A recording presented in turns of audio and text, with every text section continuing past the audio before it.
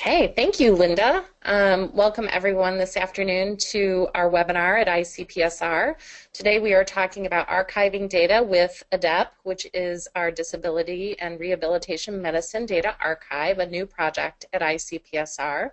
And really this presentation is designed to give information about about why you might want to share data, how to share the data, and actual nuts and bolts of how to do it with ICPSR and then what comes next. Oops. Okay, there we go. So Linda mentioned, please write down questions into the text box. I welcome them and would love to clarify anything that I'm not clear on during the presentation. And I will answer them at the end, in part just because I'm not so good at reading questions and talking at the same time. So submit your questions and I'll be happy to get to them. So I mentioned that this is a webinar for ADDEP, and ADDEP is the Archive of Data on Disability to Enable Policy and Research at ICPSR. It's been around for just over a year.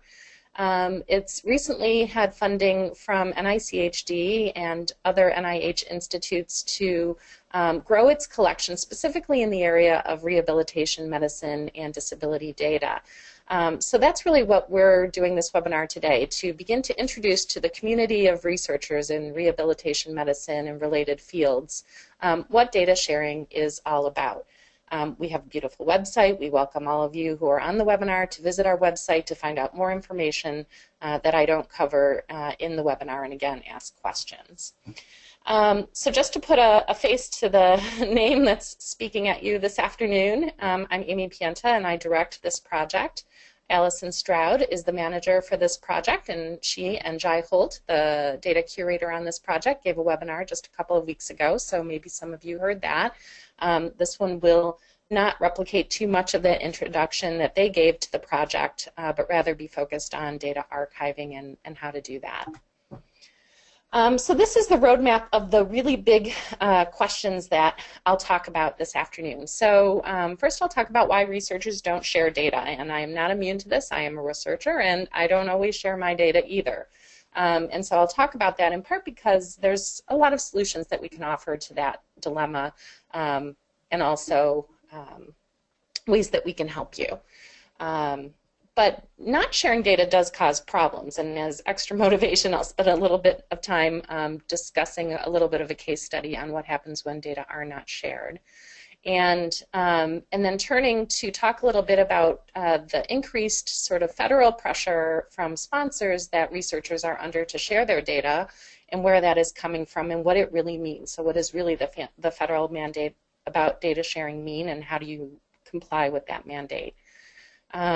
And then, of course, because we have this funded project here at ICPSR for the fields of rehabilitation medicine and related fields, we have a lot of assistance and help and resources for researchers that are just for the first time maybe thinking of sharing their data or sharing their data from the fields that we are targeting. And so, so I'll talk about that help. And then the actual how-to of how to do it, and then after you deposit, did it really make a difference? So this is our roadmap for the afternoon. Buckle in and join me on this ride. So why researchers don't share data. So I mentioned that I myself collect data from time to time and find that it's difficult to share data. At ICPSR, I'm also the acquisitions director for the broad organization, and so I am talking to researchers on a weekly basis about depositing their data into ICPSR. And so because I've done that for a number of years, I think I've heard a lot of the very big reasons of why it's difficult for researchers to think about sharing their data. And then finally, we've done research on this here at ICPSR. We've asked people what are the top reasons they don't share data, and this is the slide that you're looking at. These are the top reasons, the most frequent reasons that researchers in the social and behavioral sciences at least, and I think it applies to many other disciplines, what they say about why it's difficult to share their data or why they don't want to share their data. The number one reason is that the data have some kind of confidentiality risks, and we do have ways to manage that at a repository like ADDEP, and so I'll get to that in a little bit. But protecting the confidentiality of the study participants. Many researchers are also very concerned about getting scooped or somebody publishing something from their data that they themselves wanted to publish. And we know that there's a lot of time that people put into collecting the data, and they want to make sure that they're able to maximize the investment on their investment by giving a return on what they had hoped to get out of it. But at the same time, there's often parts of the data that the researchers won't get to. There's, of course, needs for replication, those kinds of things that motivate people to share despite being concerned about not wanting to share. One of the most frequent things I hear as acquisition director is, I'd love to give you my data, but can I approve all the users before they use the data? And that's not sort of in the spirit of the equality of access that a repository provides, but I do get that question, and again, we'll have some ways to make sure that the original researcher is getting credit and other things so that sharing becomes easier and addresses at least part of this challenge. It's also very concerning that oftentimes people aren't ready to share their data because it's messy, because there's errors in the data, or perhaps they don't have time or resources to clean it up. So those last two reasons are the other big ones that we hear often. And so what's ended up happening, at least historically, is that data are very rarely placed in a repository, and there's certainly a case to be made that not all data belongs in a repository. Perhaps it's very small, perhaps a journal article is it contains an appendix with the data set itself fully in it, and so putting data into the repository isn't the gold standard, but it certainly is an expectation that has been increasing. And so if you look at this little chart of National Science Foundation and NIH scientists who've collected data, many of them have not archived it. Most of them retain copies of the data, but when asking a swath of researchers who've collected data in the past, what we found is that even a quarter of them can no longer access the data. And so we learned a lot about talking to scientists over the years in a variety of research projects and surveys. And one of the things that boggles my mind is the types of data that people are collecting. And this is going to reflect sort of an older selection of data, things that probably aren't as common today, because this was a study of historically people who collected data. But these are data formats that people have, that social and behavioral scientists have collected. And you can just look at this list and anticipate that a repository, even a big repository like ICPSR, is going to have challenges in taking some of these formats in. SPSS files, Excel files, SAS files, ASCII, Word, those things aren't so problematic for ICPSR. We deal with those every day. But when you get to the much smaller instances, if we don't normalize that collection to a format that we can understand today, it might not ever be recoverable. Some of the other parts of the research we've done with researchers who are wrapping their head around sharing their data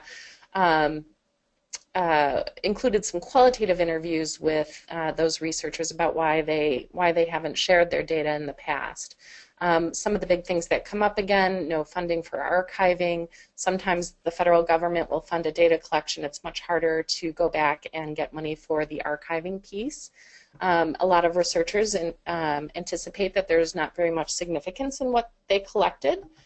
Also, researchers were often talking about data being lost or destroyed or thrown out in interviews that we did with them. And those are all interesting problems. So what happens though? So if you're a researcher who's collected data and the data haven't been shared, what's next? Over the years that I've been here, there are many data sets that come, pretty close to the end of a study. When the study's done, we have a pretty easy time ingesting those data and bringing it into the repository because it's in a format that's still readable. But not a trivial amount of data sets come to us like what you're seeing in the picture, and that's in a format that we just no longer process or handle on a routine or everyday basis. And so this was a large punch card collection that came to us many, many years ago, and ICPSR simply didn't have the resources to process it, so it held on to it, hoping that one day we'd find the resources to do that. And eventually, after years of sitting there, we did find the resources to recover this old punch card collection. But it's just striking the expense of that data recovery effort. So this old punch card collection, once we began to find funding to recover it, spanned a time period of about 3 years of work. Intermittent work, surely, but applying for different pilot grants, showing that the recovery was going to be feasible, getting the NIH to actually fund the actual recovery. It involved a lot of people over the years, curators, archivists, scientists themselves, interviews with the original team that collected the data, etc. So a lot of people went into the recovery of that work. And as I mentioned, we had to seek external funding. And when all's done and said, the actual money that we spent was over $100,000. And I can say certainly a lot of goodwill from staff and time spent raising that money as well. So a really big survey today, just by comparison, you know, 1 or 2 people are going to work on it. It's once staff get to it in their queue, it's going to take just 2 to 4 weeks to work on to normalize and to bring into the repository. And in cases like what I'm talking to you about today, oftentimes we have funding to do that. And then we don't have to seek outside funding to do that work. And so the expense of data recovery is drastically different as time marches on after the data collection is done, and it just gets more expensive. So that said, I want to turn to this question of knowing that it's difficult to share, knowing that it's even more difficult for a repository when the data aren't shared. Certainly what we're seeing is that there's increasing pressure from federal agencies and from the scientific disciplines themselves for scientists to share and archive their data. It's not entirely new, of course, and so back as far as 2003, NIH was requiring researchers to share their data. And so for large NIH grant applications, you had to have a plan for sharing your data or state at least why the sharing wasn't possible. And so that's something that began at least over 10 years ago to really shift how scientists were thinking about this. But that said, because it only applied to grants where over $500,000 would be spent in a single year of the grant, it meant that a lot of projects and a lot of data collections didn't fall purview to this requirement. Another interesting thing is that even though there was a data sharing statement that researchers would be asked to provide in their large grant applications, it wasn't part of the peer review process, and so there was very little scrutiny about whether it was a good plan or not a good plan. It was sort of left to program staff to interpret, I would say. And then certainly there were many ways, I think, that researchers interpreted the requirement, and doing things like putting the data on a website, responding to requests for the data. Those were ways that people thought that they were meeting the sharing requirement. The National Science Foundation, as recently as 2011, really shifted their emphasis on data management plans and data sharing. And so because they wanted data sharing to be an important part of their grantees' work going forward, they issued a statement that all their projects would be required to include data management plans for how the data would be managed and certainly how they would be shared as part of the course of the research. It was just a very short 2-page plan. It's still in existence today. The nice thing about this requirement at the National Science Foundation is that it is peer-reviewed and managed and monitored very closely. And then the last sort of policy development that I'll mention has been during the Obama administration, the OSTP memo. The OSTP stands for the Office of Science and Technology. They issued a memo requiring all federal agencies that give grants to require that the publications resulting from the grants and the data resulting from the grants would be shared. So large agencies, certainly NIH and NSF and many, many others, are in the process of putting together their plan of how they will meet this OSTP directed requirement on making sure that all of the research is publicly accessible. But really, I still think that doesn't really tell us what that really means, but I think over the last 3 years, since the OSTP memo came out, it's begun to unfold how serious federal agencies would take that mandate, what they'd be required to show to be in compliance with the mandate, and in turn how that trickles down to the researchers is beginning now to become evident. And so the old model of a researcher making sure that their data were stored and backed up on a hard drive, perhaps on a removable hard drive, perhaps on a network hard drive, was becoming not at all what people meant by sharing their data. Sharing it upon request isn't public access.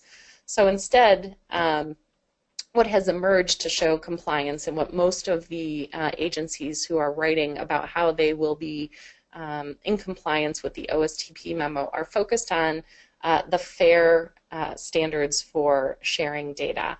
And FAIR standards, it's an acronym, FAIR, stands for the data being ensuring to be publicly accessible. It means that the data are findable, that they are truly accessible, that they're interoperable and reusable.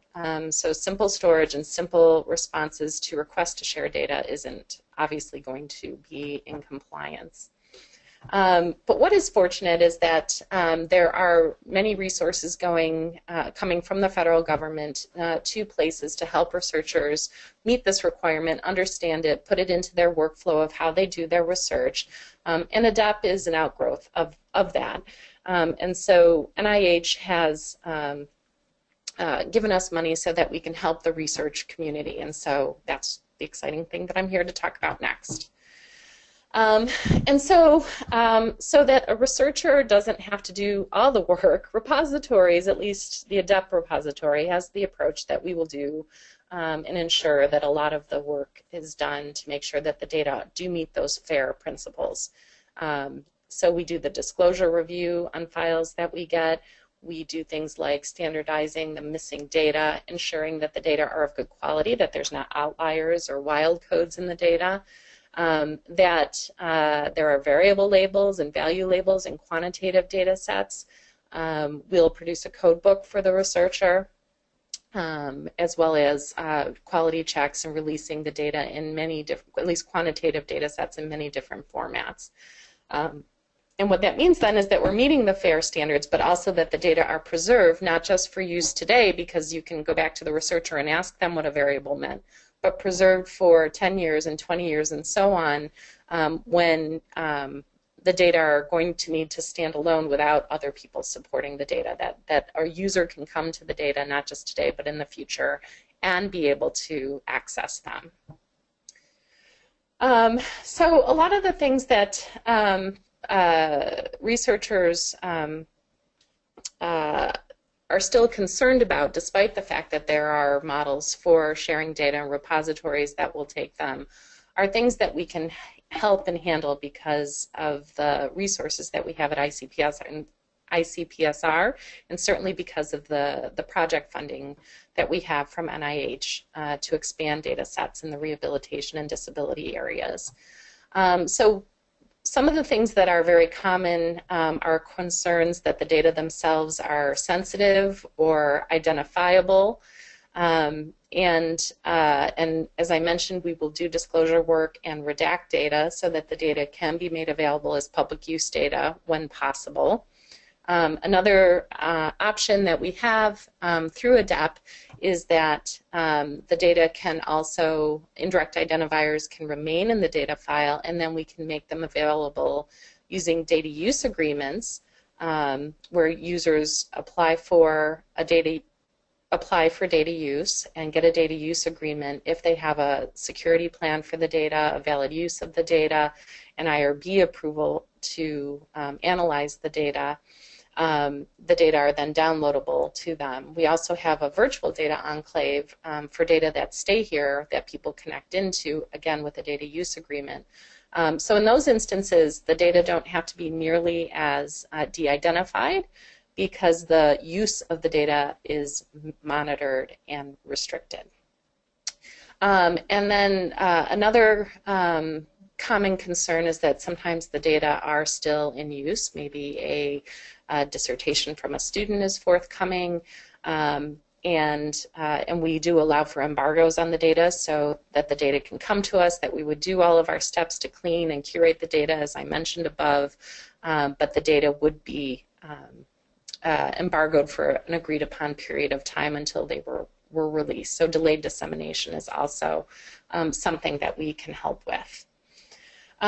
So these are actually data that are one of my data sets that are being cleaned right now and managed and curated at ICPSR under a different project.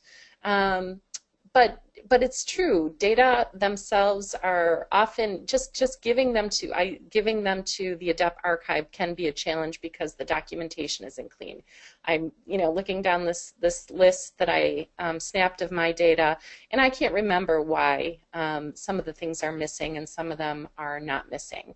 I'm not exactly sure what that activity variable is on the end there, and certainly. Passing it over without fixing those things is difficult to think about. We do have help for researchers who are beginning the process of getting their data ready for archiving. On our website, on the ADDEP website, you will find a link to a guide to social science data preparation that will cover things like what data should I give to the archive, how should the data be labeled, what's the documentation that the archive would expect. So all of these things are in a handy guide that you can either click through online or download the PDF and print for your use or for a data manager's use, etc. The other thing that we have through ADDEP is us.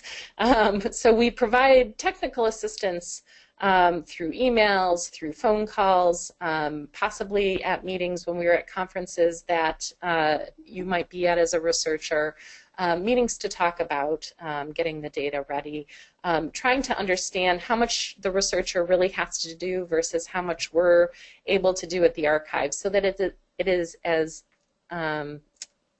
easy as possible for a researcher to get the data to the repository. So the technical assistance piece is big. Also, the overarching center, the CLDR, the Center for Large Data Research and Data Sharing and Rehabilitation, is the home for the project, and they have a pilot project funding so that researchers can apply for funding to help them have some money to spend to get data ready. And so often people are applying for money, getting a graduate assistant or a data manager or themselves to have a little bit of time covered to do the work of deciding which files to send, making sure the documentation matches up, basically those few steps that need to be done before getting them to the archive. So pilot funding is available that you can apply for. And then in addition, training so that we can help as many people as possible get their data ready for archiving. Webinars like the one you're hearing today and the one that Allison and Jai gave 2 weeks ago, data management workshops, sometimes at conferences. Certainly we have a summer training program here at ICPSR where we bring people to learn some of these tasks. So attending webinars and workshops that we have are another way that we are here to help. So here's the actual nuts and bolts of depositing data at ICPSR.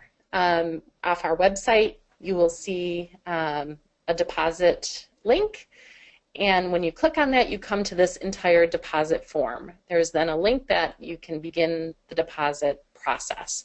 The deposit process doesn't take very long. I'll give you a few tips and tricks of how to be ready to do it or how to ask someone on your team to be ready to do it. But there's basically 2 pages that there are 2 steps to the process. The second one optional. So this one here is the required step. So this is what you get to when you click on that link. I'm ready to deposit my data. Deposit now. And this is the information. So the name of the depositor. So obviously that one's low-hanging fruit, a title of the data collection, and as descriptive a title as possible, but one that hopefully references how the data have been talked about in publications, is really helpful to supply to us. A list of the principal investigator and all the co-PIs or collaborators that will become part of the citation for these data. An abstract that describes the study, easy to add. And then uploading the actual data and documentation files. And I'll get to in a couple of minutes what some of those things might be. But thinking through the data, so a data file and a codebook, assuming that you have that, uploading those 2 things. There is a 2 gigabyte limit on our upload. It's just too slow if you have something bigger.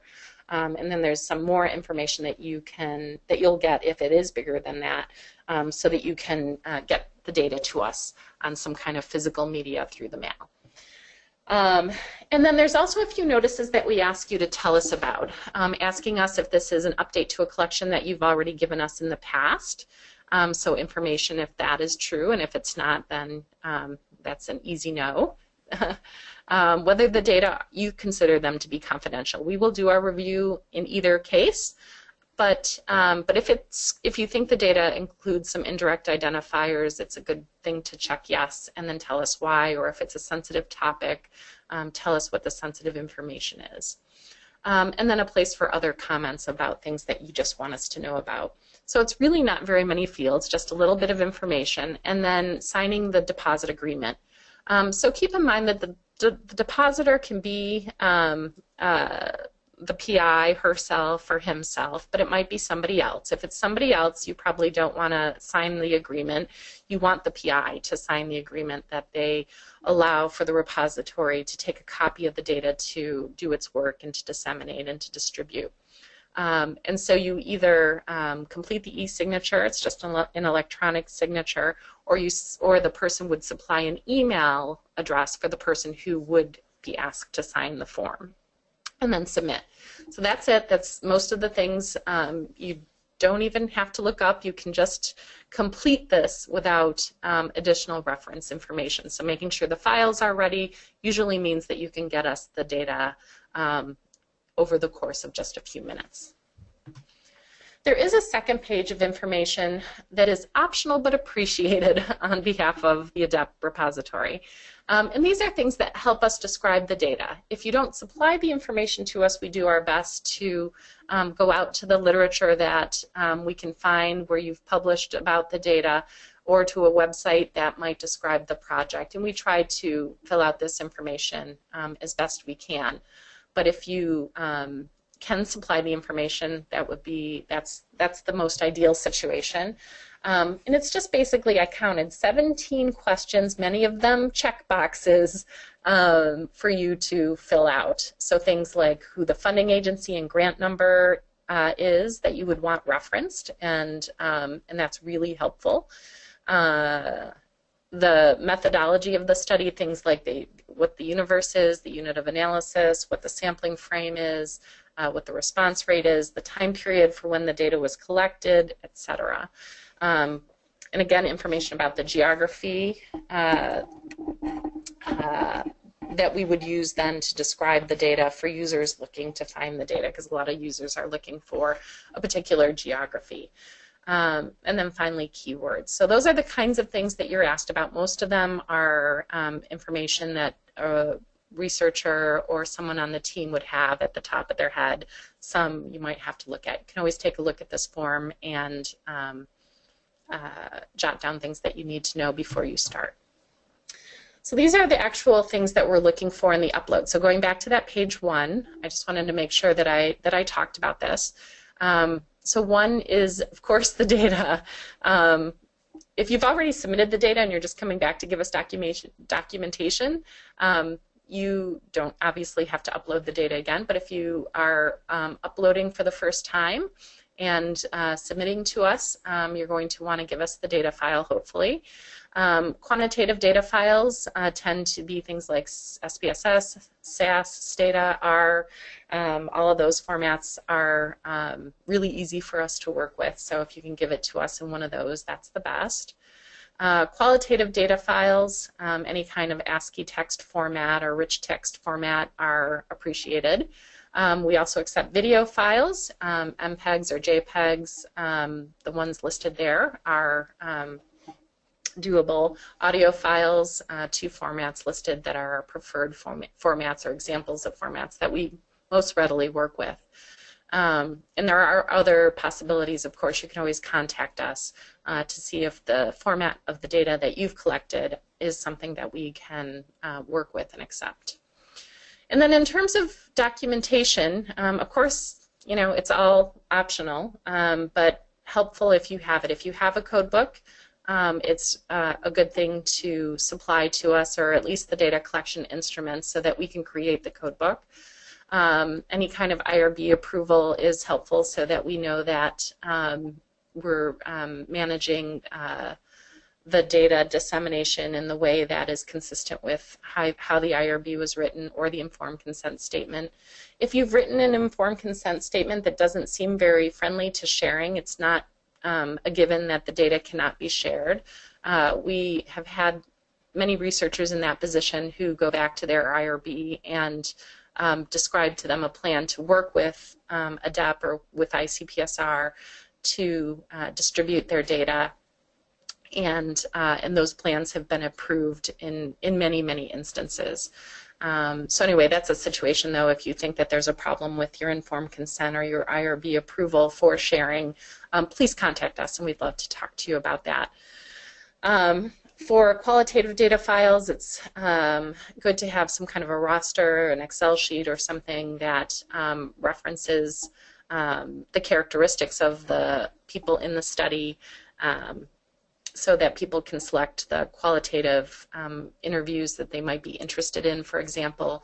The bibliography, things that you've published already, really important. And so there is a field where you can enter that on the metadata form that I showed you, or on the form that I showed you on the prior screens.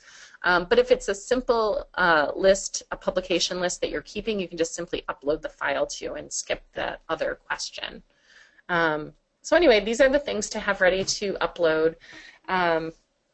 And I want to have time to get to this last little bit, which is, of course, once we're able to do our work, the curation work that I talked about, the disclosure review and the quality checking and the documentation enhancements, after deposit, did putting your data at a place like ICPSR or ADDEP make a difference?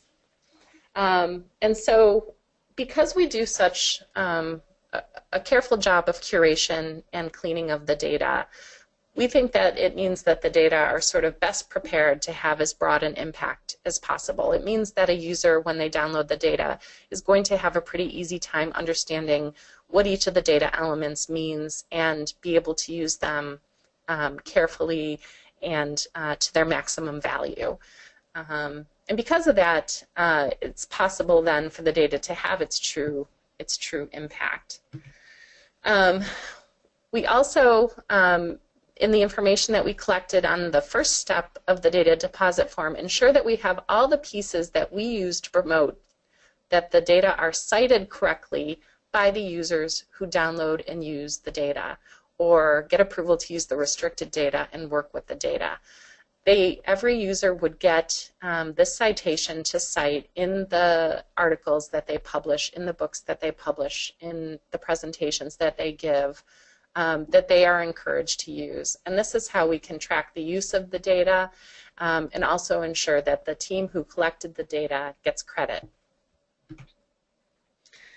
Another way that we have found is important is to track how often the data are downloaded to ensure that researchers who might be going back to a funder asking for a follow-up round of data collection this information is always available to any depositor who's given us data. You can contact us and we will prepare a really nice report of the impact of the data, how many times people look at the data, how many times they download the data and the code books, and other information that we track and keep.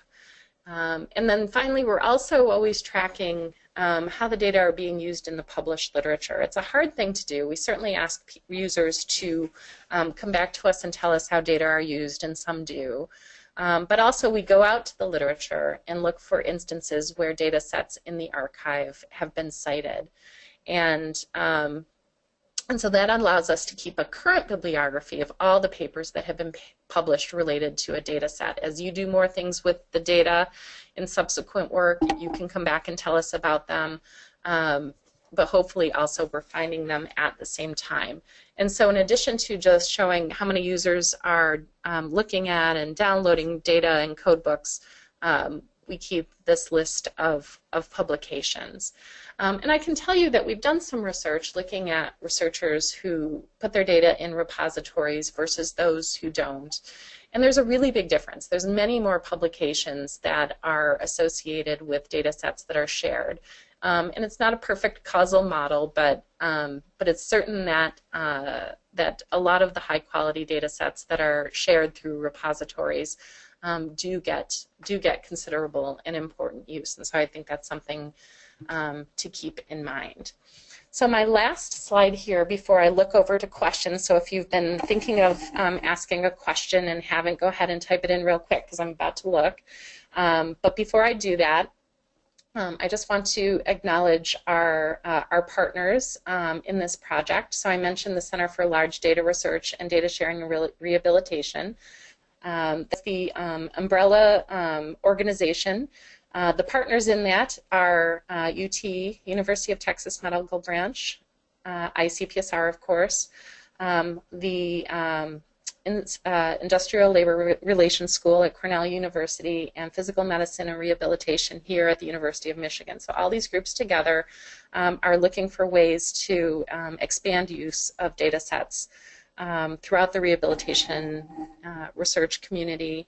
And one of those ways is through the repository project that we have going here at ICPSR called ADDEP. So thanks to the partners for working with us to make sure that this resource is being best used by the researchers in the various fields.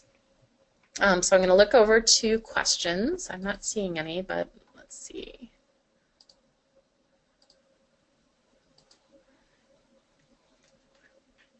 But that was perfect. That was 40 minutes, exactly what I had planned. I'll hold just for another minute. Oh, I see a question now. Great. Let's see. How do I see it fully? Hang on.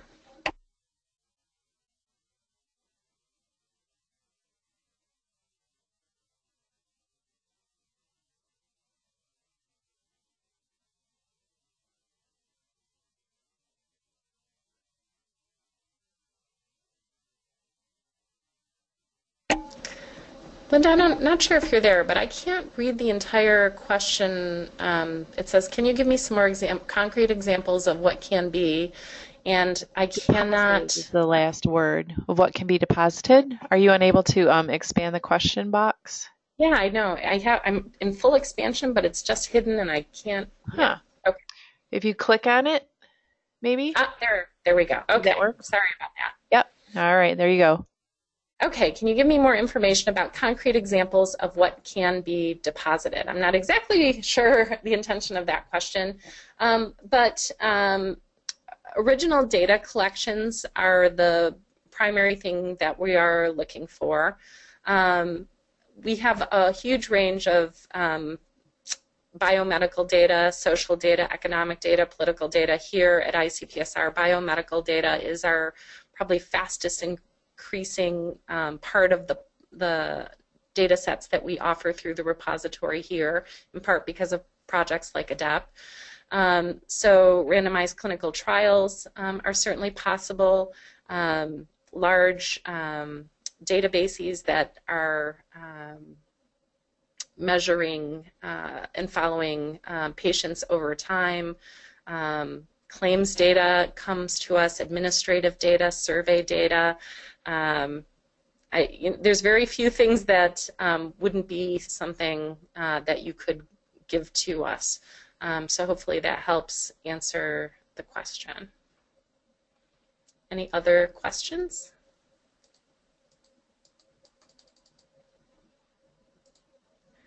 Okay, for instance, would audio files from interviews be okay? Thank you.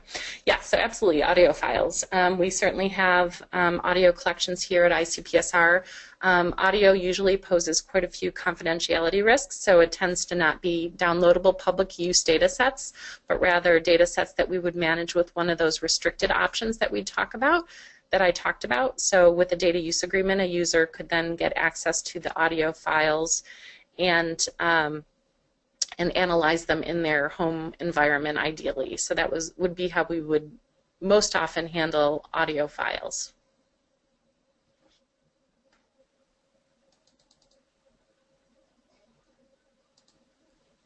Okay, so when I think of data, I think of numbers. So I'm curious about whether or not qualitative data is acceptable, like interviews or user experience studies or notes. Absolutely. We have a large number of qualitative data collections at ICPSR.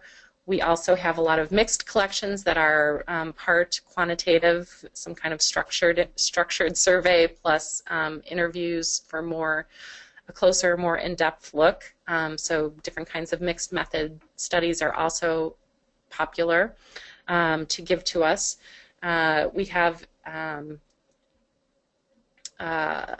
also video collections, just to think outside the box. We have classroom data, for example. We have sensor data, so data that are dumped from sensors. We have a brain image collection that we are bringing in to ICPSR, to ADDEP, I'm sorry, currently.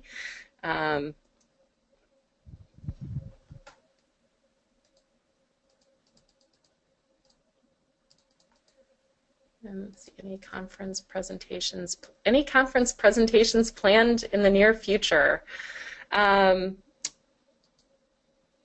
So we do go to many professional meetings to promote the project. I don't have any that I know that we will be at for certain, but we would welcome suggestions from the community about professional meetings that would be useful to have our project be at, because you're at them, so that we can serve the researchers there. Thanks for that question, James. You stumped me. Okay, any last questions? I think I've gotten to all of them.